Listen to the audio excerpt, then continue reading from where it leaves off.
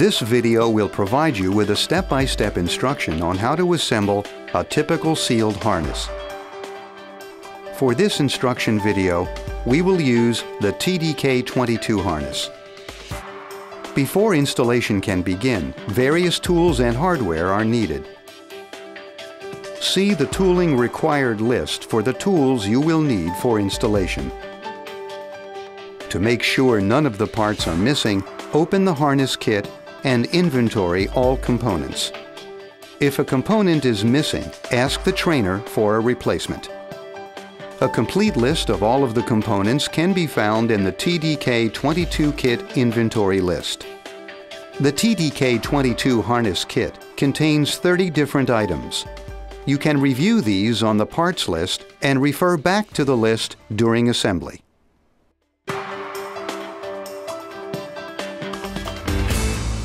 To begin the installation, first, preheat a Tinel heat gun fitted with a PR25 reflector. Adjust the temperature setting to 420 degrees centigrade. Allow the gun to reach the required temperature. This takes approximately 90 seconds before installing any components in the training kit. To ensure the best possible bond between the molded part and the cable jacket, degrease the cable jackets in the area where the molded part will recover onto the cable using isopropyl alcohol, approximately 30 millimeters. Next, abrade the cable jacket thoroughly in the same area with 100 grit emery cloth. The whole surface of the cable jacket should be abraded, removing any print on the cable jacket. Remember to remove loose particles from the abraded area using a dry tissue, and do not use a solvent wipe. Closely check to ensure sufficient cable jacket has been abraded to incorporate the strip length requirement. Make sure to avoid abrading any braid that may be exposed.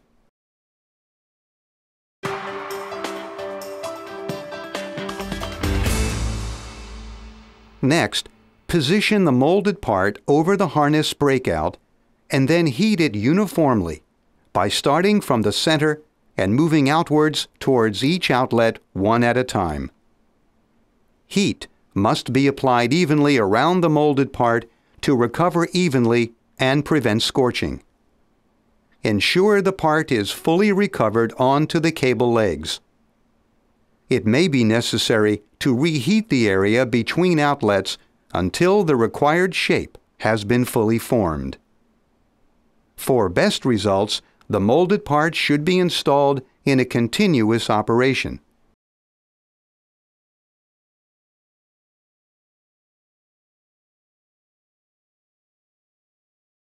Look for evidence that adhesive is present between the outlets and cable jacket.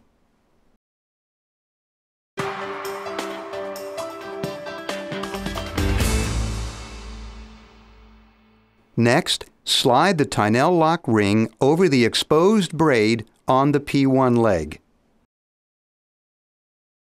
Flare the end of the exposed braid and position the Tinel-Lock adapter so that the flared braid covers the braid and Tinel-Lock ring landing on the adapter. Next, slide the Tinel-Lock ring over the braid and Tinel-Lock adapter landing, pushing the ring forward as far as it will go. Then grip the Tinel-Lock ring in the electrodes of the resistant heating hand tool, ensuring that at least one spot of thermochromic paint on the ring is visible. Avoid touching the adapter with the electrodes. Squeeze the tongs, then push the start switch to activate the electrodes.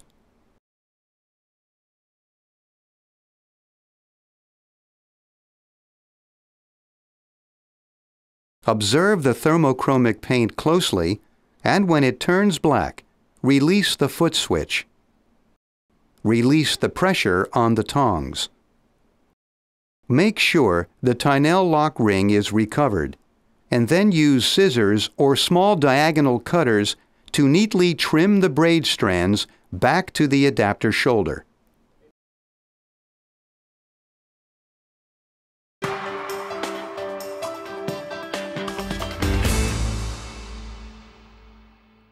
Next, locate the Raychem BNC RBD50 connector and separate into the 4 components.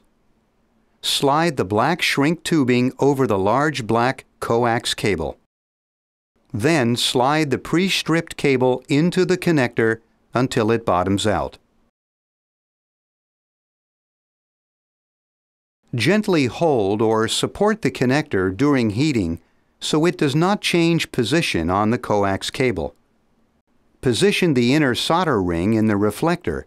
Heat until the solder melts, flows, and wets to the cable center conductor. Move the connector butting the hex flange against the reflector. Heat the solder shield until it collapses and solder melts, flows, and wets to the cable outer shield. Remove from the heat and let the assembly cool before screwing the inner body to the hex nut.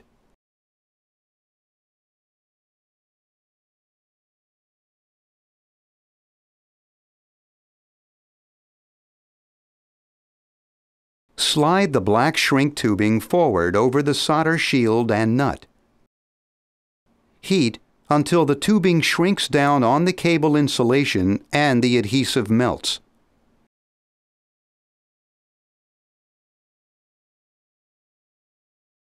Allow the assembly to cool down before handling.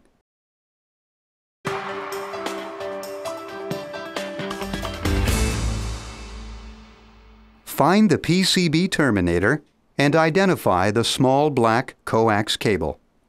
Then slide the pre-stripped cable into the B04614N terminator until it bottoms out. Gently hold or support the terminator during heating so it does not change position on the coax cable. Then place the terminator in the reflector and heat until the solder melts, wets, and flows. Allow the terminator to cool before handling.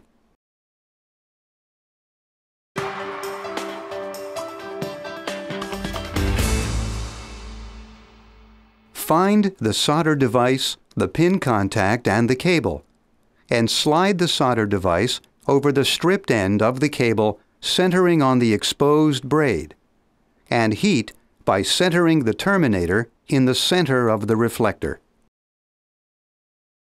Heat until the solder melts, flows, and wets. The outer sleeve must be recovered tightly over the ground lead and cable. Allow the assembly to cool down before handling. Slide the twisted pair contact over the prepared cable.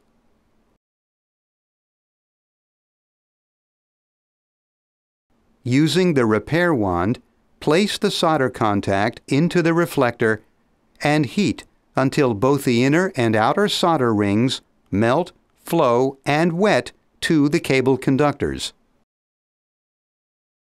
Allow the contact to cool before handling.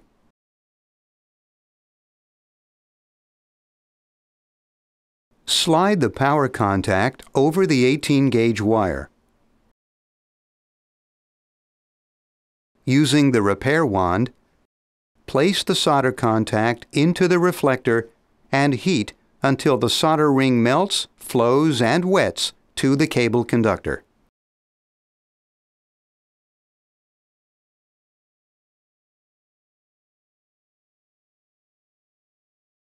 Allow the contact to cool before handling.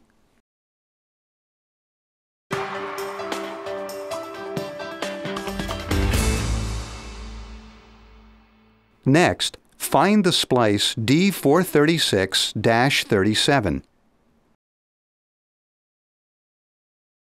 Place the sleeve on the wire to be terminated before crimping the D436 splice, and crimp one side of the crimp barrel on the short piece of the wire using the AD1377 crimp tool.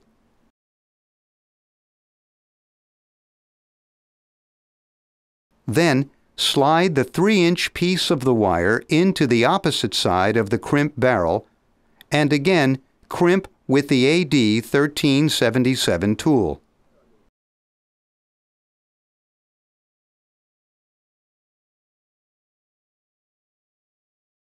Next, slide the insulating sleeve of the splice over the completed crimp and recover the sleeve. Heat until the sealing rings flow out the ends of the sleeve. Allow the assembly to cool down before handling. Crimp the DuraSeal ring terminal onto the 3-inch wire that was previously crimped to the harness assembly using the AD1522 crimp tool.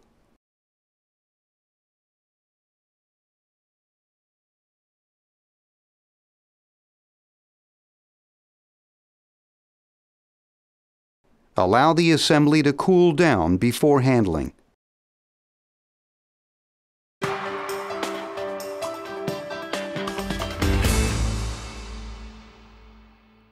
Using a common screwdriver, loosen the 2 screws on the cable clamp of the connector.